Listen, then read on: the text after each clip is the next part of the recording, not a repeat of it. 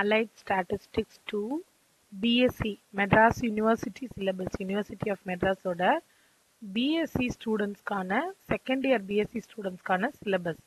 இப்போ இதில் வந்து சிலபஸ் வந்து 5 யூனிட்ஸ் கொடுத்துருக்காங்க. யூனிட் 1, யூனிட் 2, 3, 4, 5 இருக்கு. இப்போ இந்த வீடியோவில் நம்ம ஃபர்ஸ்ட் யூனிட்டோட 2 மார்க் கொஸ்டின்ஸ் தான் பார்க்க போகிறோம். So basic concepts of probability, ப்ராபபிலிட்டினா என்ன, ரேண்டம் எக்ஸ்பெரிமெண்ட்னா என்ன அப்படின்றதுக்கான 2 மார்க் கொஸ்டினை இந்த வீடியோவில் பார்க்கலாம். அதுக்கப்புறம் இன்டெப்த்தாக அடுத்தடுத்த வீடியோவில் பார்க்கலாம் இதுக்கான சம்ஸ் எல்லாம். So first யூனிட்டோட 2 mark questions. First question, define random experiment. இப்போ ப்ராபபிலிட்டி பொறுத்த வரைக்கும் இந்த கொடுத்துருக்கிற டெஃபினிஷன் அப்படியே எழுதணும்னு அவசியம் இல்லை. நம்ம ஓன் வேர்ட்ஸில் எழுத முடிஞ்சதுன்னா நம்ம எழுதலாம். படிச்சுட்டு கிளியராக இது என்னன்னு புரிஞ்சுட்டு உங்களோட ஓன் வேர்ட்ஸில் எழுதலாம். ரேண்டம் எக்ஸ்பெரிமெண்ட், ரேண்டம்னா என்ன, நம்ம வந்து எதார்ச்சியாக கிடைக்கிற ஒரு result. And experiment which don't produce same result. நமக்கு தெரியாது இந்த தடவை வர ரிசல்ட் தான் அடுத்த தடவை வருமானு தெரியாது. அந்த மாதிரி வர ரிசல்ட் பேர் தான் எக்ஸ்பெரிமெண்ட் பேர் ரேண்டம் எக்ஸ்பெரிமெண்ட். எக்ஸாம்பிள் கொடுத்துருக்காங்க. எக்ஸாம்பிள் வந்து if you toss a uniform coin, ஒரே காயின் தான். ஃபர்ஸ்ட் தடவை நம்ம டாஸ் பண்ணும்போது ஹெட் வரலாம், அடுத்த தடவை என்ன வரும்னு நமக்கு தெரியாது. டெய்லும் வரலாம், இல்ல அதே ஹெட் கூட வரலாம். So we cannot say which will come. அப்படி சொல்றது பேர் தான் random experiment. Second question, define sample space with example. Sample space அப்படின்றது நம்ம எதை வந்து யூஸ் பண்றோமோ, நம்ம காயின் யூஸ் பண்ணா அதோட சாம்பிள் ஸ்பேஸ் 2, ஒரு காயின் யூஸ் பண்ணா சாம்பிள் ஸ்பேஸ் 2, ஒரு ஹெட் ஒரு டெய்லு. ஒரு டை யூஸ் பண்ணா அதோட சாம்பிள் ஸ்பேஸ் வந்து 6, 1 2 3 4 5 6. கார்டு யூஸ் பண்றோம், நம்ம வந்து கார்ட்ஸ் யூஸ் பண்ணுவோம்ல, கார்ட்ஸ் யூஸ் பண்ணோம்னா அதோட சாம்பிள் ஸ்பேஸ் 52. ஸோ டோட்டலா எவ்வளோ இருக்கோ டோட்டல் பாசிபிள் அவுட்கம்ஸ்ன்றது தான் sample space set of all possible outcomes. இந்த வார்த்தை இருந்தா போதும், ஆல் பாசிபிள் அவுட்கம்ஸ்ன்றது தான் sample space. Third question, define event and trial. ஈவெண்ட்ன்றது நம்ம செய்யற அந்த எக்ஸ்பெரிமெண்டோட பேர் தான் ஈவெண்ட். நான் வந்து டாஸ் பண்றேன் அப்படின்னா இப்ப டாஸ் பண்றது தான் ஈவெண்ட். அதை பெர்ஃபார்ம் பண்றதுக்கு பேர் தான் ட்ரையல். எத்தனை தடவை பெர்ஃபார்ம் பண்றோமோ அது பேரு trial. An event is a collection of possible outcomes of random experiment. நான் இப்போ எதை ட்ரை பண்றனோ, எந்த எக்ஸ்பெரிமெண்ட் ட்ரை பண்றனோ அது பேர் ஈவெண்ட். அதை எத்தனை தடவை பெர்ஃபார்ம் பண்றனோ, அந்த எக்ஸ்பெரிமெண்ட் எத்தனை தடவை பெர்ஃபார்ம் பண்றனோ அது பேரு trial. What is probability? ப்ராபபிலிட்டின்றது it's a branch of mathematics. So இங்க நம்ம எதில் டீல் பண்ணுவோம் அப்படின்னா ரேண்டம் ஈவெண்ட் யூஸ் பண்ணி டீல் பண்றோம். சம்டைம்ஸ் வரலாம், சம்டைம்ஸ் வராம இருக்கலாம். பாசிபிலிட்டி செக் பண்றதுக்காக தான் ப்ராபபிலிட்டி அப்படின்றது. Define probability. ஸோ ப்ராபபிலிட்டின்றது இது வந்து formula P of A equal to மேல favourable cases divided by total cases. இந்த டோட்டல் கேசஸும் எக்ஸாஸ்டிவ் ஈவெண்ட்ன்றதும் சேம் தான். எக்ஸாஸ்டிவ் நம்பர் ஆஃப் கேசஸ்ன்னு இருக்கு. இதை வந்து நீங்க மேல ஃபேவரபிள் நம்பர் ஆஃப் கேசஸ், எனக்கு என்ன வேணுமோ அது, கீழே total space, total number of cases, இல்லைன்னா ஸ்பேஸ் வேல்யூ, மொத்த வேல்யூ கீழே. Exhaustive event. Exhaustive ஈவெண்ட்றது total number of possible outcome. ஒரு சாம்பிள் ஸ்பேஸ் அப்படின்றது தான் எக்ஸாஸ்டிவ் ஈவெண்ட். ரெண்டுமே ஒன்று தான். மேக்சிமம் எவ்வளோ இருக்கும், இப்போ எனக்கு காயின் டாஸ் பண்ணும்போது 2, ஸோ அதோட எக்ஸாஸ்டிவ் ஈவெண்ட் 2. டை த்ரோ பண்ணும்போது 6, அதோட எக்ஸாஸ்டிவ் ஈவெண்ட் 6. அதுல ஃபேவரபிள் ஈவெண்ட். ஃபேவரபிள் ஈவெண்ட்னா எனக்கு என்ன வேணுமோ, number of cases favourable to an event. நான் வந்து ஒரு எக்ஸ்பெரிமெண்ட் கண்டக்ட் பண்றேன், அதுல எனக்கு என்ன வேணுமோ அது வர்றது தான் வந்து ஃபேவரபிள் ஈவெண்ட். நான் ஒரு டை த்ரோ பண்றேன், அதுல எனக்கு நம்பர் 3 வரணும். 3ன்ற அது ஒரு தடவை தான் 3 வரும், அது பேர் தான் ஃபேவரபிள் ஈவெண்ட்.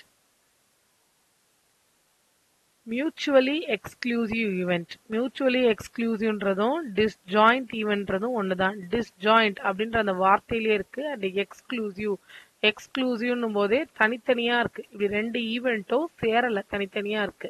அதுதான் இங்க கொடுத்துருக்காங்க பாருங்க. Mutually exclusive event are those events that to not occur at the same time and events never have an outcome in common. தனித்தனியா இருக்கும் நடக்கும், அண்ட் தனித்தனியா இருக்கும் அதோட அவுட்புட்டும். ரெண்டும் சேரவே சேராது. அது பேர் தான் டிஸ்ஜாயிண்ட் ஈவெண்ட் இல்லைன்னா மியூச்சுவலி எக்ஸ்க்ளூசிவ் ஈவெண்ட். ஒரு காயின் எக்ஸாம்பிள் கொடுத்துருக்கோம். ஒரு coin is tossed, then the result will be either ஹெட்டா இருக்கலாம் இல்ல டெய்லா இருக்கலாம். ஆனா ரெண்டு ரிசல்ட்ஸுமே நமக்கு வரணும்னா வராது. ஸோ ஃபர்ஸ்ட் டைம் டாஸ் பண்ணும்போது எனக்கு ஹெட் வரலாம், அடுத்த டைம் டெய்ல் வரலாம், இல்ல ஹெட்டே கூட வரலாம் செகண்ட் டைம். பட் தனித்தனியா தான் வருது, இது சேர்ந்து வராது. அது to not happen simultaneously.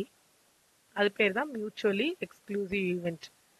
Ninth one equally likely.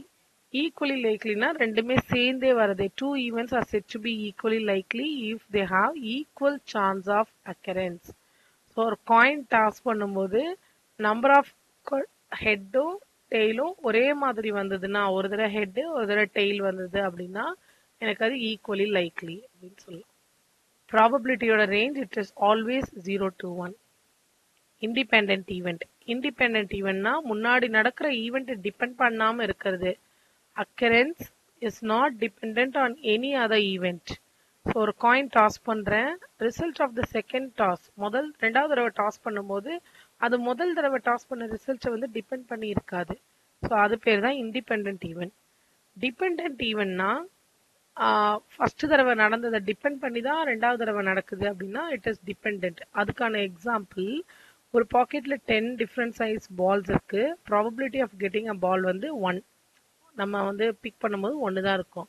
நான் இப்போ ரீப்ளேஸ் பண்ணல, உள்ள போட்டுட்டேன் அப்படின்னா செகண்ட் டைம் எடுக்கும்போது எனக்கு அதே 1 கூட வரதுக்கான சான்சஸ் இருக்கு. ஸோ அதனால வந்து வேல்யூ வந்து அஃபெக்ட் ஆகும் நமக்கு. So that is dependent. அதே வேல்யூ வரலாம், அப்போ அது பேர் வந்து dependent event. Conditional probability. So இந்த ஏ இப்படி கொடுத்துருக்காங்கல்ல, இதை வந்து ஏ கிவன் பி அப்படின்னு படிக்கணும். அந்த நடுவில் இருக்கிற லைனை வந்து கிவன் அப்படின்னு படிக்கணும். இது பேர் தான் கண்டிஷனல் ப்ராபபிலிட்டி. ரெண்டு கண்டிஷன் இருக்கு. One is for A given B, another one is for b given a. Write the axioms for probability. நமக்கு 3 axioms இருக்கு. ஃபர்ஸ்ட் ஆக்சியம், இந்த ஆக்சியம்ஸ் வந்து நமக்கு ரொம்ப இம்பார்ட்டன்ட், நிறைய கொஸ்டின்ஸ்ல வரும். ஸோ ஆக்சியம்ஸ் 5 மார்க்ல வரதுக்கான சான்சஸும் இருக்கு. 3 ஆக்சியம்ஸ் இருக்கு. ப்ராபபிலிட்டி ஆஃப் அன் ஈவெண்ட் வந்து it is always from 0 to 1. நமக்கு ஒரு ஈவெண்ட் நடக்குது அப்படின்னா அதுக்கான பாசிபிலிட்டி 1. அந்த ஈவெண்ட் நடக்கலைன்னா வேல்யூ 0. பட் எனிஹோ நம்மளோட வேல்யூ வந்து greater than R equal to 0வா இருக்கலாம். 0வா இருக்கலாம், இல்ல மேலேயும் இருக்கலாம். அதுதான் greater than R equal to அப்படின்னு மென்ஷன் பண்ணியிருக்காங்க. இதுதான் first condition, first Axiom. Second Axiom, S is the sample space. எஸ்ன்றது ஒரு சாம்பிள் ஸ்பேஸ். அந்த மொத்த சாம்பிள் ஸ்பேஸ் வேல்யூ ஆட் பண்ணோம்னா நமக்கு ஈக்குவல் டு 1 அப்படின்னு கிடைக்கும். தேர்ட் ஒன், எல்லாமே மியூச்சுவலி எக்ஸ்க்ளூசிவ். மியூச்சுவலி எக்ஸ்க்ளூசிவ்னா தனித்தனியா நடக்கிற ஒரு ஈவெண்ட், டிஸ்ஜாயிண்ட் ஈவெண்ட். மியூச்சுவலி எக்ஸ்க்ளூசிவ்னு படிக்கும் போதே இந்த வார்த்தையும் சேர்த்து படிங்க, அப்போ ஈஸியா புரியும். Mutually எக்ஸ்க்ளூசிவ்ன்றது disjoint event. இது மாதிரி நிறைய டிஸ்ஜாயிண்ட் ஈவெண்ட் இருக்கும்போது நம்ம என்ன பண்ணலாம்னா ஒவ்வொன்றா ஆட் பண்ணலாம். அதுதான் வந்து third Axiom. P of even. ஈவன்றது ஒரு ஈவெண்ட், E2ன்றது ஒரு ஈவெண்ட். நான் EN வரைக்கும் ஈவெண்ட் இருக்கு அப்படின்னா இதுக்கு யூனியன் வேணும், எல்லாத்தையும் கிளப் பண்ணணும் அப்படின்னும் போது எல்லாத்தையும் சேர்த்து ஆட் பண்ணலாம். இது தேர்ட் ஆக்சியம். அடிஷனல் தியரம், இதெல்லாம் தியரமோட statement. Multiplication theorem and last one நமக்கு வந்து ஸ்டேட்மெண்ட் மட்டும்தான் இருக்கு. It is P of A given B. So P of A given B equal to P of A, P of B given AI by summation I equal to 1 to n P of AI into P of B given AI. இதுதான் formula. Okay, இப்போ இதுக்கான theory இந்த theory பார்ட்டை வந்து நான் டிஸ்கிரிப்ஷன்ல கொடுக்குறேன். இது PDF வேணுன்றவங்க டிஸ்கிரிப்ஷன்ல இருந்து டவுன்லோட் பண்ணி வச்சு படிச்சுக்கலாம்.